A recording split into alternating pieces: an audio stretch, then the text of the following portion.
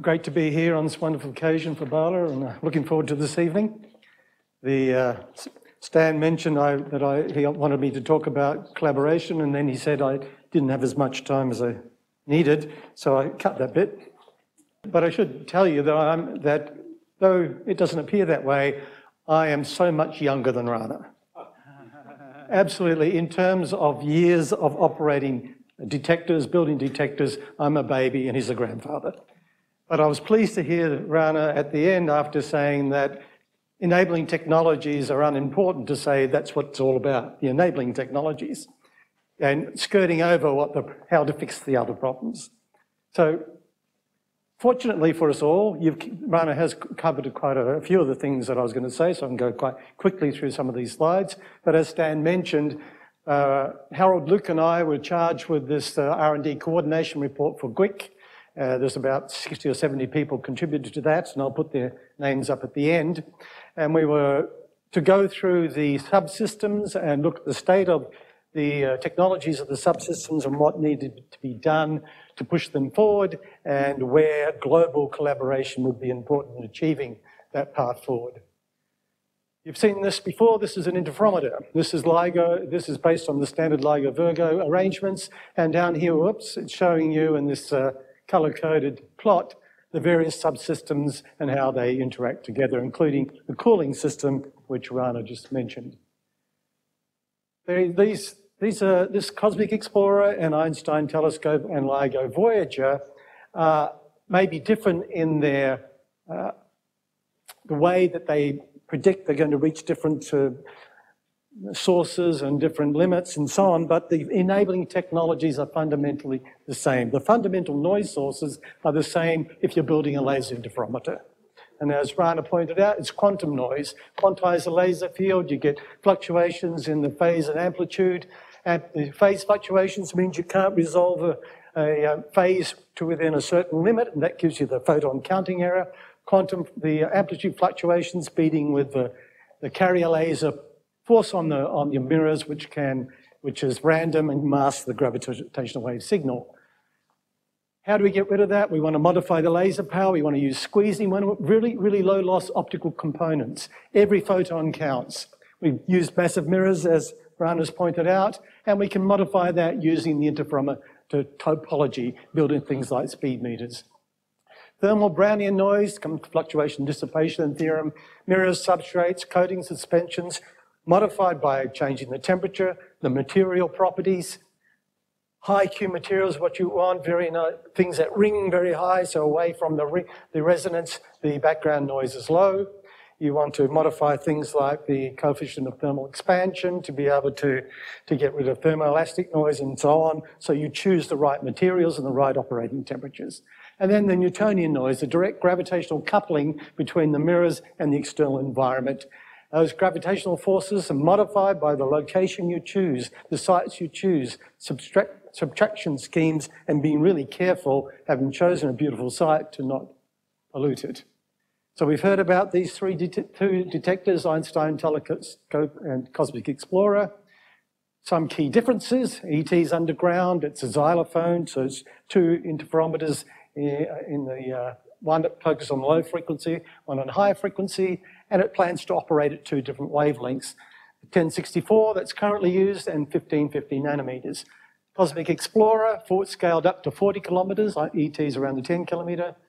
Upscaled advanced LIGO technology is the current plan for the first instrument built in the Cosmic Explorer facility, and that's supposed to happen between 2035 and 2040. In the meantime, the Voyager technology is refined and developed so that around 2040, we can install Voyager technology in the Cosmic Explorer envelopes. Voyager technology, 123 Kelvin operation, 2 microns, as Rana's already explained for us.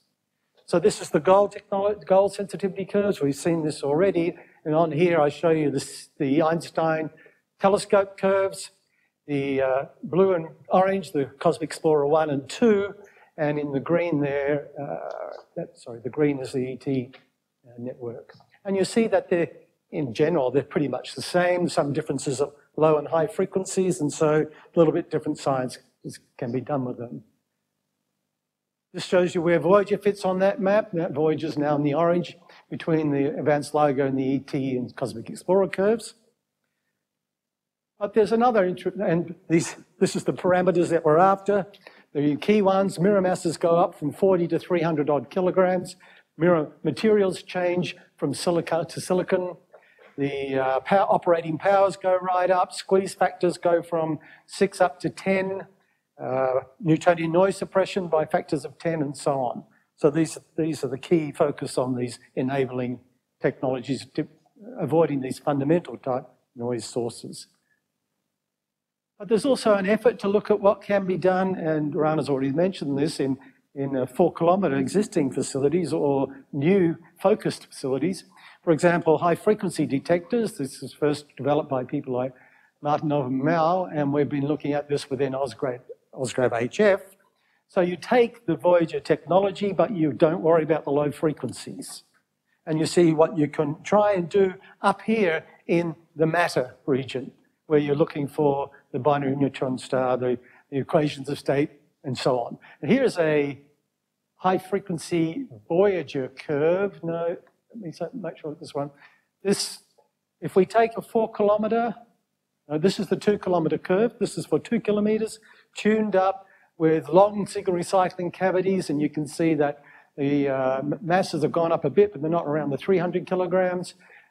The signal recycling lengths, it's around 500 meters. We've got large amounts of squeezing. There's also large amounts of power in this arm. And Vishali might correct me, I've probably got the wrong curve up here. All right. Everything I just said is almost true. This is actually a 4-kilometre detector. It's Rana's detector tuned to around 2 to 3 kilohertz. That is Rana's detector. It's a detector developed by a whole lot of people, led by Rana, where we don't worry about the low frequencies.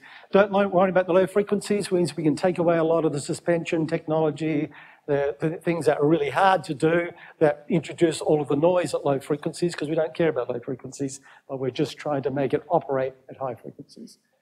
And this would have been we could also do this with a 2-kilometre interferometer, which is now, this is also the wrong curve, so remind me to correct these.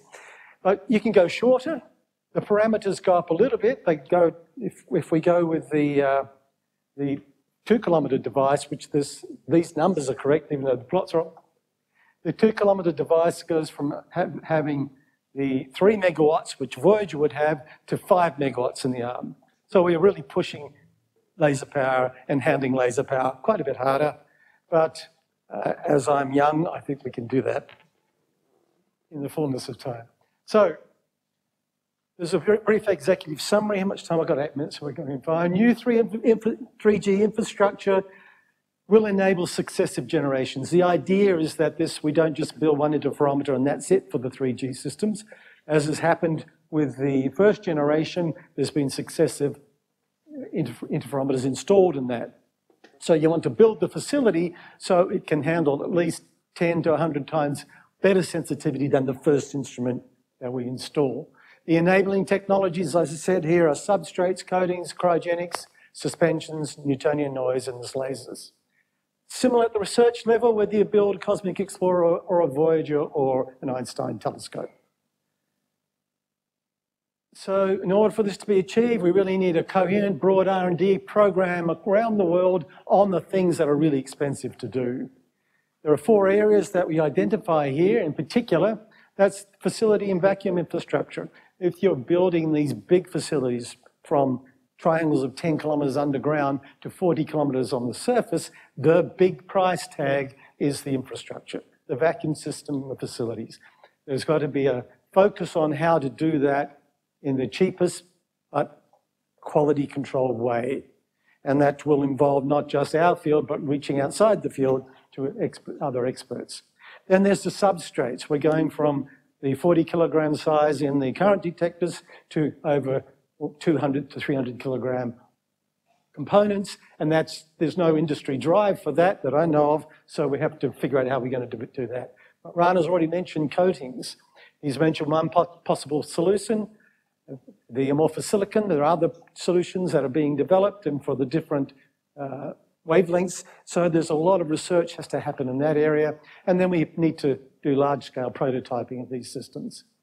So as I said earlier, progress in those first 3 areas does require us to get together in a more organised way. Area 4, which is the prototype facilities, has received a recent boost in Europe through the Maastricht investments and the investments happening down in Sardinia. But 3G techniques can also be applied back and be tested in improved sensitivity of 2G detectors, as happened for the advanced LIGO detectors is already using squeezing. That wasn't in the initial baseline. And then the implementations in LIGO that came from the forecast for advanced LIGO. The main cost drivers. This is the site and infrastructure, as I pointed out. You need to determine a site that's really good low background, so we can have low Newtonian noise. We need to reach outside the community. These are the aspects that we might be looking at in terms of site selection. I'm going to jump through the next few slides quite quickly, but they'll be, after correction, available because there is a lot, if you're looking at building a community in India, of R&D that can be focused on in this collection that we're about to go through. So for the site selection, we want to look at, minimize the seismic noise, we look at the surface metrology in terms of the wind and the rain, closeness to human activity, the stability, earthquakes, the orography, and one day I'll look up what that means. The geological stability, the type of underground rock you're in, how much water is going to be inside your chambers, and so on. And in the terms of the vacuum system, we might need new materials, new tube materials, surface processing, new procedures, distributed pumping, and so on. So there's a lot of basic research, engineering research, to make sure we build the facility which will last 50 years. The core optics, we've had 3 possibilities, and we're going to be operating at possibly 3 different temperatures. Room temperature fused silica is the only material of choice. I think it's well understood that if nature hadn't presented fused silica, we wouldn't be detecting gravitational waves. But it's only been developed up to 40 kilograms. If you're going to go to large blocks of fused silica, we still have developments needed there in terms of the 3D homogeneity. Kagra is using sapphire, and they're running it around the 20 Kelvin. Sapphire still has high absorption and scatter. It's got inhomogeneities. They can get relatively large sizes and reasonable quality, but there still needs to be a lot of development in that area, and sapphire fibers would need to be developed. So there's a lot of research needed, even though sapphire is currently being used in Kagra. Silicon is the one that's looking pretty like perhaps the best choice for low temperature devices. But silicon is only transmissive above 1500 nanometers, so you need to change your laser wavelength. It's this coefficient of thermal expansion. This goes to 0 at some nice little temperatures, 18K and 123 or 124 Kelvin. It's possible to reach very good absorption, and Rana's already mentioned some of the work that's been done on the type of amorphous silica coating that can be put on this. Silicon fibers are needed, and we need to scale up from the current silicon substrates to these 300 kilogram substrates. Massive piece. And there's a lot of industrial research, and as I said, I don't know of a driver for this in industry. It's thought that perhaps the community itself is going to have to build its own development facilities for such things. That sounds scary, but if I take $2 billion as the investment in a 3G detector, 10% of that is $200 million, you can do a lot of R&D. I know that to build an office block at ANU, they take 10% of the cost as the design process. So, you know, I think that's understood by architects. Then the coatings is another multiple parameter problem. 3 different wavelengths again, 3 different temperatures. We've looked at the material technology. IBS is the ion beam sputtering is what's currently used in the interferometers of today. We've got to look at the different types of coatings, the amorphous silica, silicon nitride, crystalline coatings that have been developed using the MBE process. Seem to have some very nice properties, but at the moment scaling them up is going to be need a significant amount of R&D, and the company that does this has put like a $10 million price tag on scaling up to the sizes we may need. And then there are ideas of multiple material combinations to achieve not only the low optical loss you need, but the low mechanical loss. Typically, getting both of those in the one material seems hard, and I don't think we yet have achieved that. Both low optical loss and low mechanical loss. So the best path is not yet known.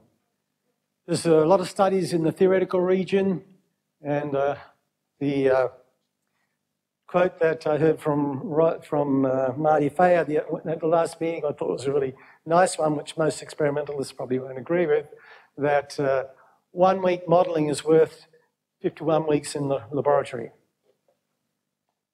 So we need more characterization facilities to look at the optical, the absorption, scatter, homogeneity. We need to study the thermal noise, the loss mechanisms, and so on. And we have a single large coating supplier risk at the moment for the IBS coatings. So even once we develop the technology we need to expand the companies that are able to supply these coatings, or we leave ourselves vulnerable. Cryogenics, again, we've got the possibility of a number of different, the room temperature, the 124 Kelvin operation, 10 to 20 Kelvin operation. Cryogenic challenges, we can't introduce noise via the cooling system. Sometimes we're going to have to operate underground in terms of ET. We've got to remove heat from the suspensions. We've got to test and improve the best candidates for cooling technologies in terms of the cooling powers, vibration levels, and so on, safety. There's a proof of principle, of course, cryogenic interferometer, and that's CAGRA. So there's a lot of knowledge that's come through CAGRA, what happens when you try to cool optics, and that information, that knowledge is going to make it a lot easier as we move forward. Newtonian noise is the final one that I put up here. We need to minimize Newtonian noise, and we need to understand all those aspects which Rana mentioned earlier. In particular, how you even can measure the atmospheric Newtonian noise if you want to subtract it off. Light sources, I think, are pretty well under control. This is one thing which, when I talk to laser builders, they think this type of technology is not going to cause us too much difficulty. Squeezing, I think, is in hand, but this one here, suspensions, isolations, you did give me 25 minutes to. Suspensions and isolations, it's thought that perhaps a combination of both the current advanced LIGO and advanced Virgo technologies might work well there, but that has to be proven. And auxiliary optics is all the stuff that Rano talked about before that goes around the enabling technologies. And this is the one that we can look at and say, how can we, as people joining the community, help in this area? And that, in a lot of ways, comes down to I'll put the notes up here. The size of this subsystem is often underestimated. How can we hope is to try and understand how these systems impact on the noise floor via simulation and control. A lot of modeling can be done, and here I list the modeling that's being done through the community, and that's being done ad hoc by different parts. And this is one place where we should get a common library going, at least in terms of these simulations, similar to the controls, and I will leave it there. Thank you, sir. Thank you, David. We have time for a few questions. People?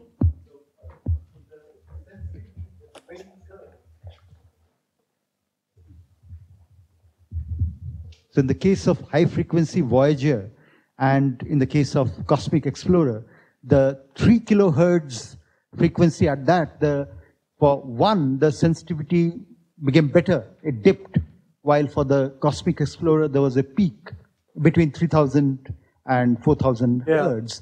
So they had different behavior. So what is the cause? When you get to 40 kilometers, you get the free spectral range of your cavity starts to come into your detection band.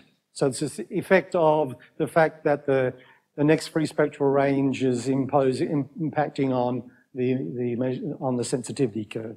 And it's also a factor of the polarization you choose and so on. So it's That's not, I think, set in concrete at 40 kilometres because of that peak. So it may be that the designers decide to go to 30 kilometres and push that a bit higher. I don't know if Rana wants to comment. Free spectrum, if you've got an optical cavity, you need to resonate the light in the cavity, and how many times that the light bounces around before it resonates, it tells you this resonance condition, and that changes as you change the frequency. You get every multiple of n, you get another free spectral, another resonance condition where the wavelengths add up and where the beams add up and together again. Oh, Sadra.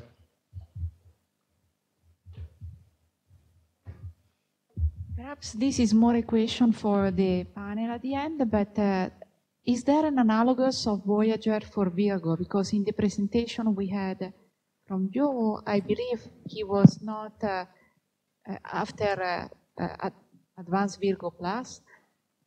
There is ET, and is there something that would run at the same sensitivity as Voyager? We are not considering that at the moment, no. But can I add that the R&D white paper that the GWIC3G group have put out specifically talks about Voyager technology as being able to be put in any existing 4-kilometre long or 3-kilometre long facility. So whilst Virgo are not currently thinking about that, the technology development, should it make sense, could in the fullness of time go into LIGO India, Virgo or Cargo. I mean, you can develop the technology, but the agencies have to agree to put the money to upgrade the interferometer. Absolutely. And I'm probably not the right person to ask about that, as there's a question mark on that map. Tarun?